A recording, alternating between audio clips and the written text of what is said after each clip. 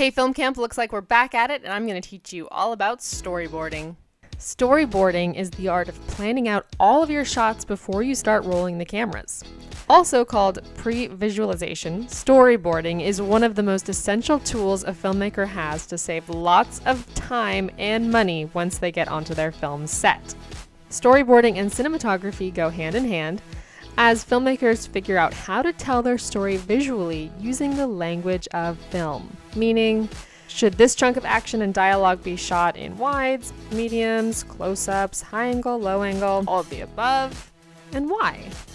In this video, we will go over types of shots, film language, and how to create a storyboard using Celtx for free.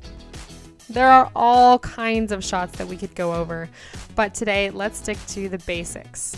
The master is meant to catch all the action of all the characters in the space and setting. Usually it's a good way to start and establish a scene. There's very little emotional tension related to a wide shot, but it helps tell the bigger picture. Pun intended. A medium shot is useful as characters get into conversation.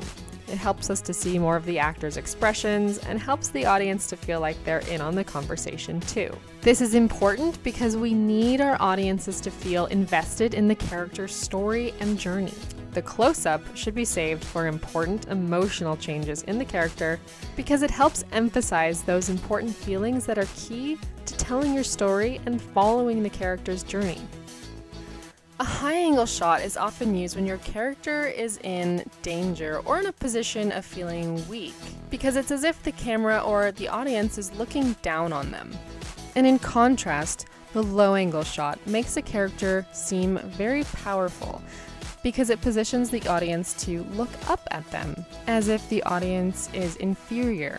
Very common with villains. Now, let's head over to Celtx.com. For information on creating a Celtx account, just head over to the Screenwriting on Celtx video. For now, let's get inside. As we went over in the other video, you'll just click into your project. You'll see your three options again, but this time we're clicking on Storyboard.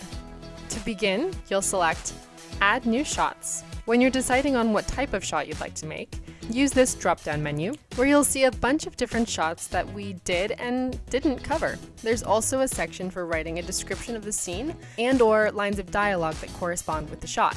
Next, if we click on Edit Scene Blocker, we can design our storyboard. Celtx has a number of pre-designed characters for you to use while you're designing your shots. But for now, I'm just going to use a regular old gal.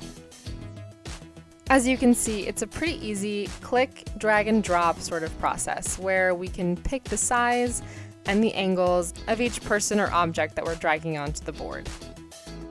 In the upper left corner, you'll see that you have some options to add some text or notes to your board in case that's helpful to you. Once you're happy with your first shot, you can go back to the main board and create a new shot. In this shot, I'm creating a medium over-the-shoulder shot as if the girls were about to talk. And you can see that Celtx is giving me the option for characters to face forward, sideways, or backwards, which is really helpful when creating these kinds of shots. And underneath this shot, I'm just identifying the line of dialogue that goes with it. And of course, if we have one medium over the shoulder, we have to get the reverse on the other character. And I think I'll just put a bookcase behind her. Reverse over the shoulder. And skipping ahead, you'll see that I decided to design two more extreme close-ups, one on the eyes for emotional impact, and one on the hands just in case there was some secret movement going on there, like perhaps one of the characters crosses their fingers, and the audience needs to see that. In any case, this is a wrap on your storyboard tutorial.